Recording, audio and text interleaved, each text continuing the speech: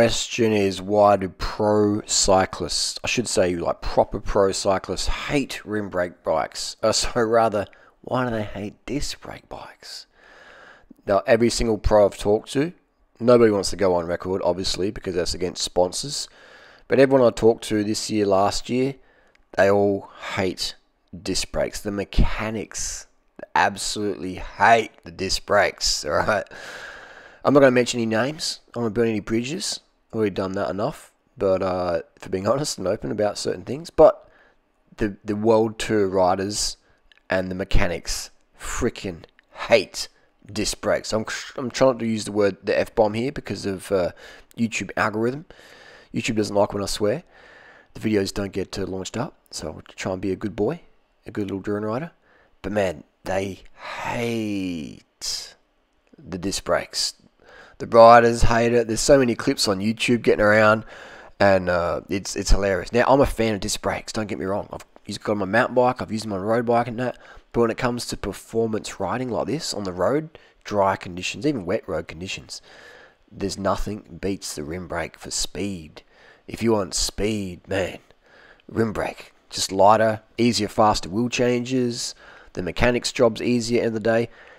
Everybody hates the disc brakes in the peloton. The disc brakes are just universally hated, but nobody can speak out in 2020 because sponsors are like, hey, hang on, we pay the bills, all right? You guys are paid to use our product. Don't be dragging on it.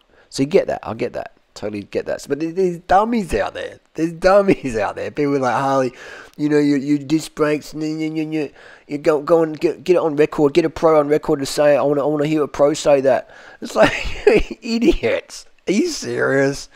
You know, like pretty much most of the World Tour peloton know who I am, watch my videos, like it or not like it, whatever. But they're all, you know, watching for weight loss and what's this going about, you know, especially the English-speaking riders. The Anglo-Saxons are watching my stuff. They know who I am. Love it or not. And so when they talk to me, when I have a bit of a talk about disc brakes, they just sort of, you know, they roll eyes like, yeah, like, you know what the deal is. It's like, you know, and a few riders who won't go on record just fucking hate it. They just, I just said the F word. God, I always do that, don't I?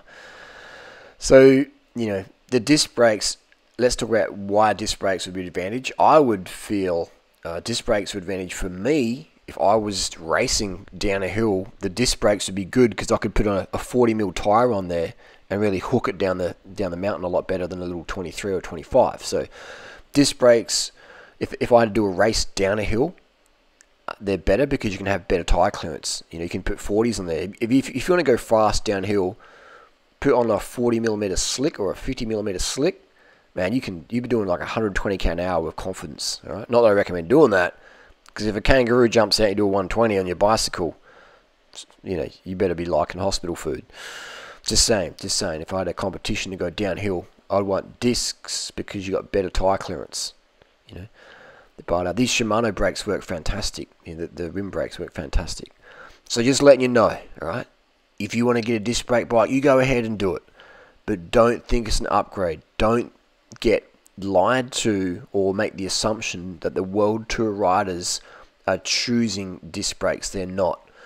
Or that's why most sponsors now are demanding the riders use disc brake by forcing the riders not to, like Trek, BMC, Specialized. There's no option. It's like if you want to ride our bike, or if you want to ride a bike, what the contract says, you have to ride disc. All right. That's why you saw, if you look closely at the World Championships, there's more. The riders can use whatever, and so you see a few guys out there like Michael Valgren, etc. Oops, I mentioned a name. He was using rim brake. All right, so if you're paying attention out there, all right, paying attention.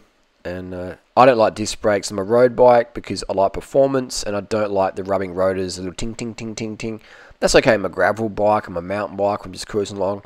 But if I'm going for every second, you know, I'm just a weekend warrior, you know, and I need every second to hang on the wheel of these pro tour riders in January, or the guys who are doing 500-600 k's a week. You know, I need every little watt saved to hang on the wheel, and I don't want the rubbing rotors just dropping off 5-10 watts and chopping off my efforts there. So there you go, that's the deal. And it's some teams like Jumbo Visma, their Lotto, they are sticking with rim brakes. Team Sky, sticking with rim brakes, so that they're the teams who have a lot of money, and they can choose the power there.